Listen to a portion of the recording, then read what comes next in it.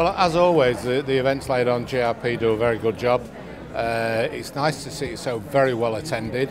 I'm pleased it's at the college because I think a lot of people don't realise what we have on our doorstep, and I thought everybody's presentations today were very, very good.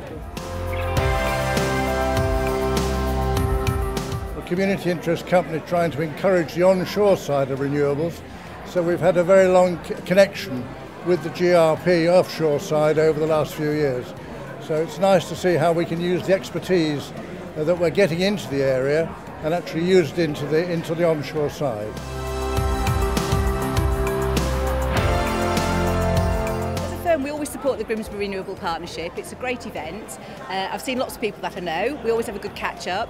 And actually tonight we've heard all about the Grimsby Institute, which, although we know about it, it's always nice to be reminded about how much it does. I've had a lot of interest. I say these networking meetings are really good for meeting new contacts, getting plenty of emails, messages, it's keeping me really busy. It's really good. I enjoy these events.